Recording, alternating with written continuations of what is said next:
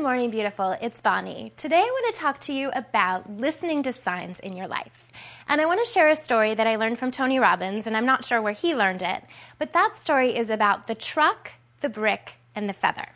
Not necessarily in that order.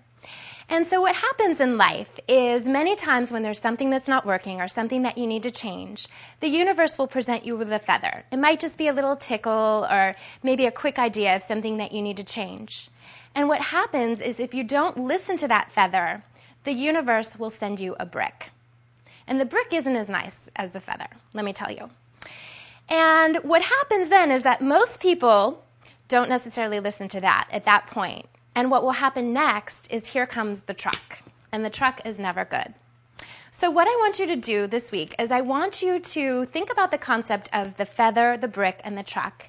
And I want you to look at your life, and I want you to figure out where are you getting some signs? Where is there something that you maybe need to change that you're not listening to?